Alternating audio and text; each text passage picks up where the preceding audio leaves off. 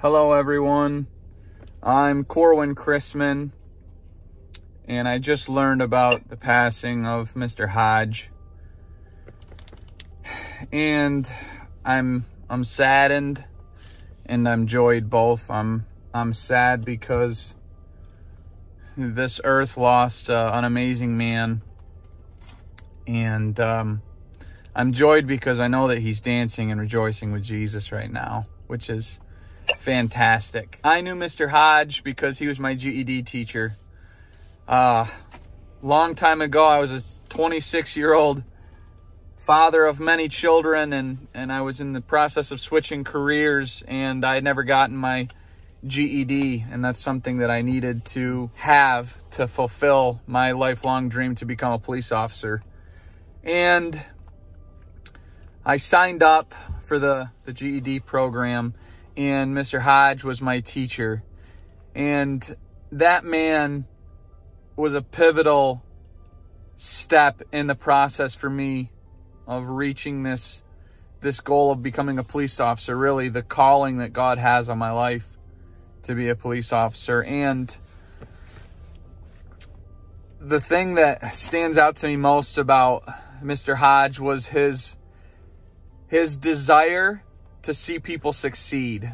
And he truly cared about me and the steps that I needed to go through to walk this career path. And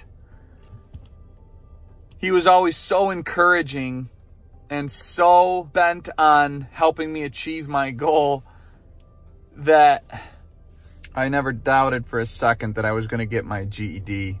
And that was because of Mr. Hodge's drive to see me succeed. He pushed me to do everything that needed to be done. And the thing that I wanted to share with you is a phone call, a message that he left on my phone after I had gone through the process of being in his classes for GED, and I had passed my GED. And he called me to congratulate me, and I want you to listen to that voicemail. I've saved it all of these years because it just meant so much to me that he cared enough for me to send me that message after I'd already got my GED. He didn't owe me anything. He didn't need to call me. He'd already done his job, but he cared, and so he went above and beyond. And so I want you to listen to this, okay, guys? Well, hi there, Corwin. This is Mr. Hodge calling you. I just got your message a little while ago.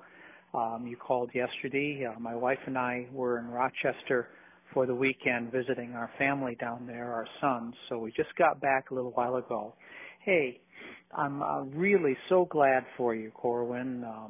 Very glad that you passed your math portion of the task exam. Very happy for you. You worked hard for it in the time that you were in class. You earned it, and this is a giant step forward in your being able to accomplish your goals of going into the police academy and becoming a trooper someday. So I just wanted to call you and congratulate you and let you know I'm really, really happy. I know that you and your family are probably pretty happy too to get those scores. So congratulations again, and well, best of luck to you. I wish you all the best in everything that you endeavor to do. So good job, Corwin, and God bless you. Bye. Well, hi there, Corwin. This is Mr. Hodge.